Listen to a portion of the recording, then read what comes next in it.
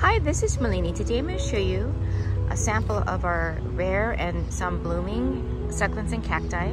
Let's start off with this one. This is an Adenium obesum, Ericum desert rose from Yemen. It's beautiful pink flowers. It's roughly about 15 to 20 years old. These are Pedro Cactus, crested forms. These are roughly around 25 years old. And beautiful containers that really sets off the plant. Here we have our popular variegated Echeveria. These are Indian corn cobs, and see those beautiful colors there? Those are bright pink colors that's caused by the sun. These are Echeverias. A lot of different types of Echeveria. This is a Echeveria Conte, and this is a rare Echeveria species. It has beautiful pink, orange, reddish flowers on these tall stalks. Beautiful bluish silver gray leaves.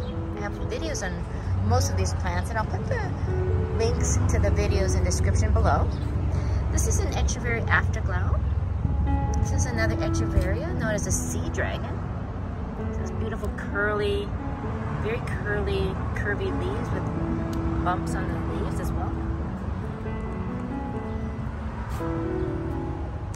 Now these are San Pedro, Trichocereus pachanoi, San Pedro Cactus.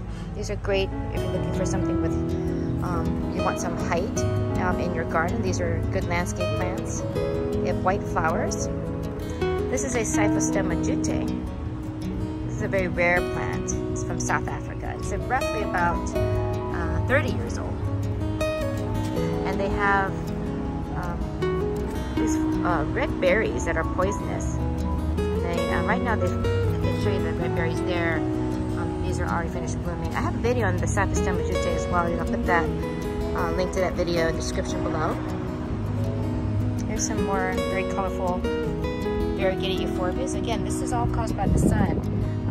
If they're in the shade, they turn more grayish white color, and all that pink would disappear. But you want that very intense pinkish reddish color. Just put that in the sun, full sun, and water less. We typically water our succulents and cacti in the summer about once a week. Here we have a Euphorbia variegated Amek,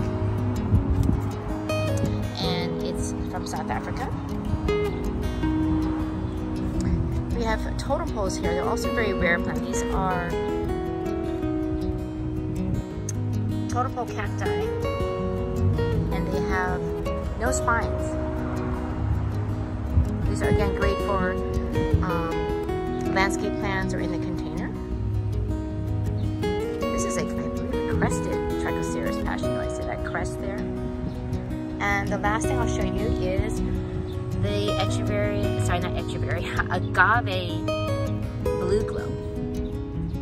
And those are also very rare agaves. They grow about roughly about 2 feet by 2 feet tall to 2 feet wide, and very slow growing.